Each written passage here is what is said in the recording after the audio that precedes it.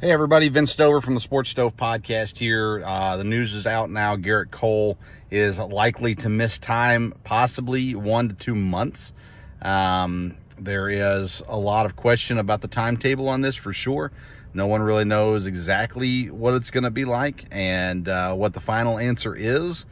But I've got drafts coming up this week. I've got 2 on Sunday, 1 on Tuesday, and another one coming up at some point next week also. And I've got to consider now what to do with Gerrit Cole. Originally, he was a top 5 pick for me.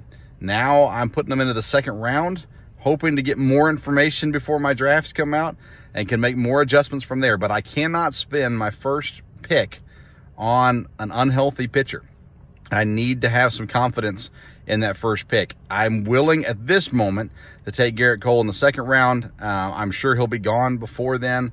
With that being said, you need to do some research, figure out what Gerrit Cole, what's wrong exactly what the timetable will be, and then you've got to weigh risk versus reward on your draft.